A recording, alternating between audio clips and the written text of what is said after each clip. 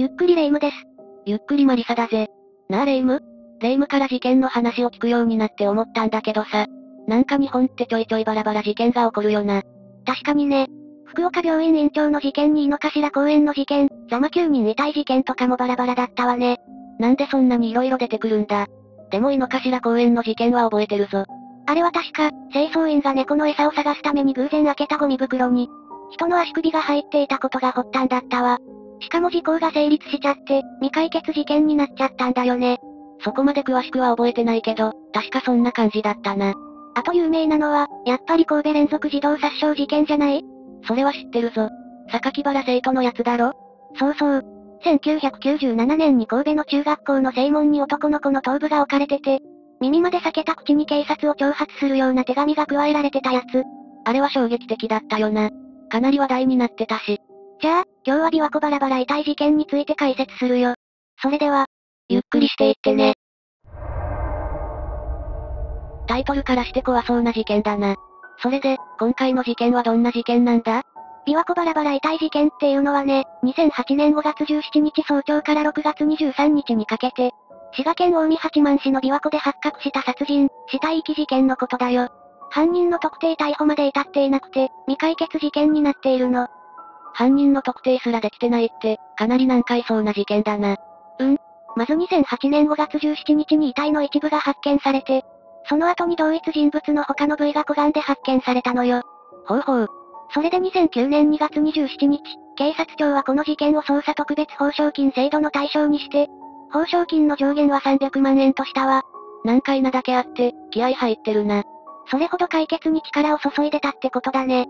でもその後、2012年に一旦指定から外されることになってしまうのよ。ってことは、2012年で打ち切られてるのか？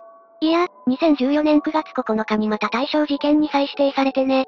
その後の2018年11月30日に滋賀県警が被害者男性の身元が判明したって公表したの。10年もかかったのか？でもなんとか被害者は分かったみたいだな。ちなみに犯人は？いや、未解決事件だから分かってないのか。残念ながらそうなるわ。そうなると、やっぱり事件の経緯が気になってくるな。まあ、それが人間の差がってやつよね。それで、事件の経緯はどんな感じなんだ？まず2008年5月17日、琵琶湖の湖岸緑地である岡山園地で早朝から釣りをしていた男性が、漂流している人間の左足を発見したわ。それで滋賀県警に通報したのよ。早朝から驚いただろうな。釣り人は魚を発見したかったのに。しかも同じ日に、捜査員が琵琶湖で足の一部を見つけるの。あと5月20日には東近江市の湖岸にて頭部が発見されたわ。どんどん見つかっていくじゃないか。それから5月21日に大津市の藤の木河川口にて左足首。さらに6月22日には草津市の湖岸で両手首が見つかったの。もしかして、この調子で全部見つかるパターンじゃないのか？いや、順調なのはここまでよ。全部は揃わないのか？それで鑑定の結果、発見された部分すべての DNA が一致したわ。死因は首を絞められたことによる窒息死とのことよ。バラバラになっても、今の技術だったらそこまでわかるのか。すごいよね。あと首には絞められた跡があって、他に目立った外傷がなかったそうよ。そして県警は何者かが男性を絞殺して、鋭利な刃物で遺体を切断した後に遺棄したとのことで、殺人死体遺棄事件として捜査を開始したの。動き出したな。被害者の身元を調査するために、まずは復顔を試みて似顔絵を公開したわ。だけど被害者の身元はね、事件発生から10年間判明しなかったのよ。待て、復顔ってなんだ？復顔っていうのは、頭蓋骨の形状をもとに、年齢や性別を加味して肉付けする方法ね。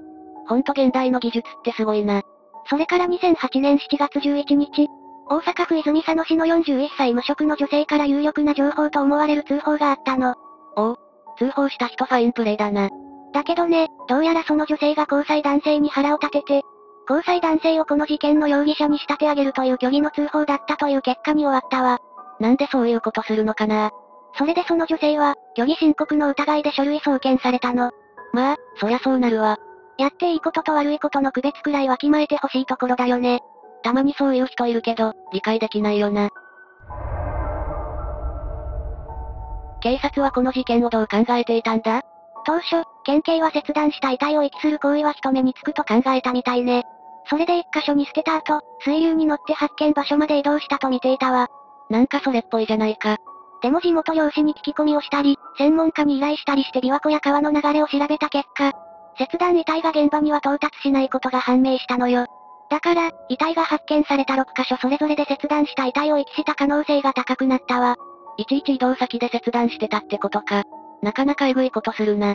そもそも事件解決の目処が立たない大きな原因は、犯人を特定するのに重要な被害者の身元が分かっていないことにあるの。ということで、ここからは身元発見までの流れを話していくわね。よろしく頼むぜ。捜査本部は当初、顔の特徴が比較的残る頭部が見つかったことなどから、身元はすぐに確認できると見ていたのよ。それで被害者の似顔絵を作成して、顔が似ている家出人の約1700人を紹介したわ。この時は、被害者が判明するまで10年もかかるとは思わなかったんだろうな。だろうね。そして被害者は社会的な接点がない可能性があるとして、捜査員が似顔絵を持ち歩いて聞き込みを行ったの。関西の約250カ所の建設作業員宿舎や、約1000社に及ぶ人材派遣の会社などで、似ている人物がいないかどうか聞き込むっていう徹底ぶりよ。自分の足で地道にってやつか。さらに日雇い労働者が集まる一帯、競馬場や競輪場、競艇場などにも頻繁に足を運んで、売店の店員から常連客や一般客にも似顔絵を見せて捜索したわ。でも結局、そこまでしても被害者の交友関係の一部にさえ近づくことはできなかったそうなの。なかなか難航してるな。そして時は流れて2018年11月上旬。DNA 鑑定や親族への聞き取りの結果、体や顔の特徴も遺体と一致したわ。それで2018年11月30日、滋賀県警は被害者を安市に住んでいた川本秀之さんであると特定して、発表したのよ。やっと判明したか。長かったな。実は県警が運転免許の非更新者から所在不明者を探したところ、1、2年前に川本さんの存在が浮上したらしいの。そんな方法もあったのか。ちなみに川本さんを知る人は、物静かな優しい人で、子供を連れているのを何度も見かけました。パワーショベルの運転手をして、免許もしっかり持ってる方。おとなしそうな感じの人、と話していたよ。あと川本さんの当時の住所は、滋賀県安市だったってことも分かったわ。残すは犯人だけなんだけどな。県警は被害者として判明した川本さんと、ある人物が関係していることを突き止めたわ。ある人物？その人物っていうのが、2018年に別の事件で逮捕・起訴された、焼肉店経営者の譲葉智義被告よ。別の事件で逮捕された男？中川素直さんっていう人物が、農業用排水路にてバラバラの状態で発見されたっていう事件なんだけど、軽く話しておくね。おう。10年以上前に、譲葉被告が滋賀県内の建設会社で働いていた時、別の建設会社に勤務する中川さんと同じ建設現場で知り合ったのが始まりだったみたい。その時ちょうど中川さんは、春に会社の寮から立ち退きを迫られていて、譲葉被告が相談を受けたのよ。なるほどな。今のところは特に問題なしか。それで譲葉被告がかつて住んでいた別の建設会社の寮であるプレハブ小屋の一室を、中川さんに住居として紹介したの。優しい人じゃないか。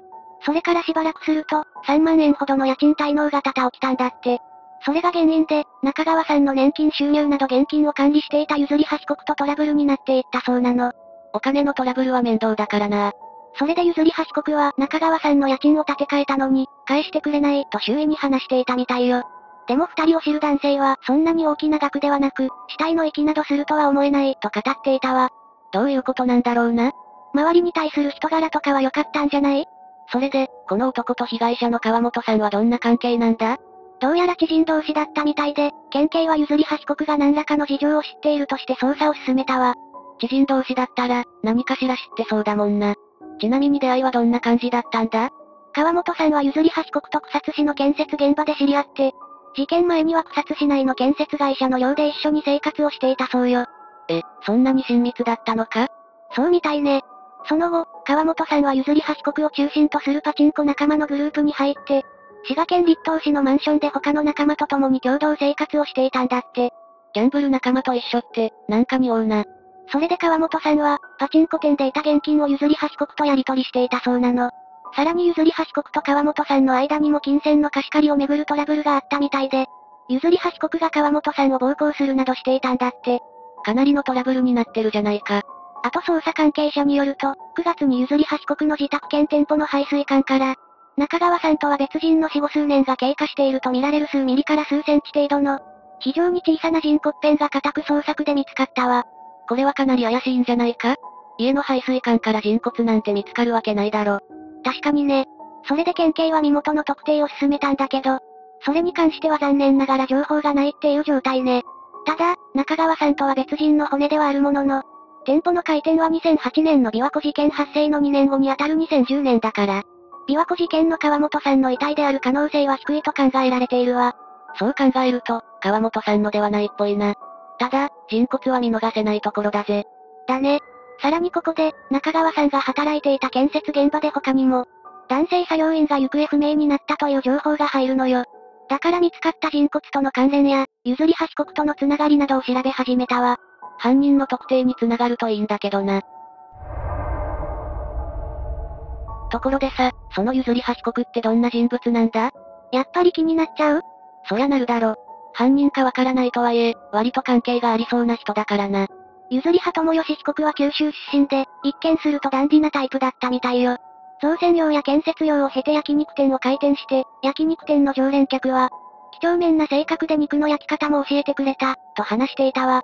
話を聞いてる限り、全然そういうこととは関わりがなさそうな感じはするんだけどな。あと2018年6月頃から、森山市のスナックに毎週のように通っていたらしいの。しかも一緒に飲んでいた人の代金を支払うこともあったみたいで、お金に困っている様子はなかったそうよ。めっちゃいい人じゃんか。そんな譲り葉被告が営業していたのが森山市古高町のキムチ焼肉区さん。ちなみに店舗のホームページの投稿はオープン当時に3回しただけで、以後更新はない模様。面倒くさくなったんじゃないか？それか難しかったか。まあどっちもあり得る話だけどね。というか、その情報いる？まあ一応。あとレビューでは美味しいと高評価を得ていたわ。いいじゃないか。そんなに高い評価なら食べに行ってみたいもんだな。だけど、近所の方へのインタビューでは、何の肉を使ってたのかわからない。まずい肉を出していた。という気になる声もあったの。やばい、今ちょっとゾッとした。そして譲り葉被告は2018年9月に窃盗容疑で逮捕されたわ。まさかの急展開。中川さんのキャッシュカードから、3回に分けて現金約69万円が引き出されたとされているわね。なんで人のキャッシュカードから引き出せたかは、想像できるよね？なるほどな。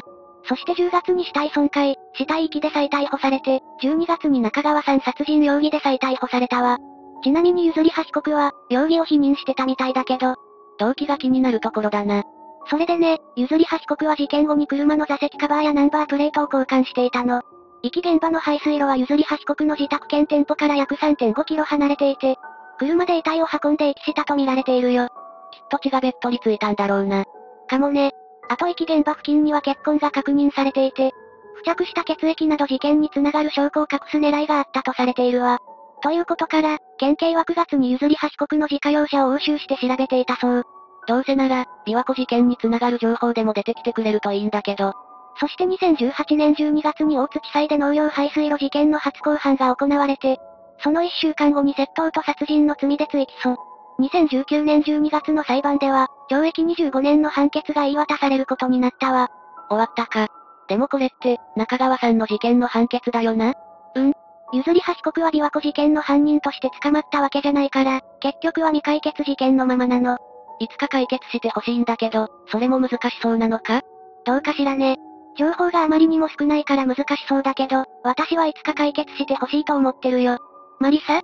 今日の事件で不可解なことがあると思わない？不可解なこと？犯人が見つからないってところか？いや、もっと謎な部分。なんだろうな。被害者を発見するのに10年もかかったことか？違うの。上半身が見つかってないのよ。確かに。あくまで私の考えだけどさ、これは上半身の内臓が目的だったんじゃないかって思うのよ。おい、急にホラー要素入れてくるなよ。それでね、もしかしたら一人という単独行動じゃなくて、組織的なものが動いているんじゃないかとも思うの。なんかドラマとか漫画みたいな展開になってきたな。そして今でもきっとどこかの闇組織が、もうやめよう。なんか今日寝られなくなる気がする。冗談よ。あくまで私の妄想だから。脅かすなよ。心臓に悪いだろ。まあ、信じるか信じないかは、マリサ次第よ。おい。これで琵琶湖バラバラ遺体事件についての解説は終わりだよ。それでは、次回もゆっくりしていってね。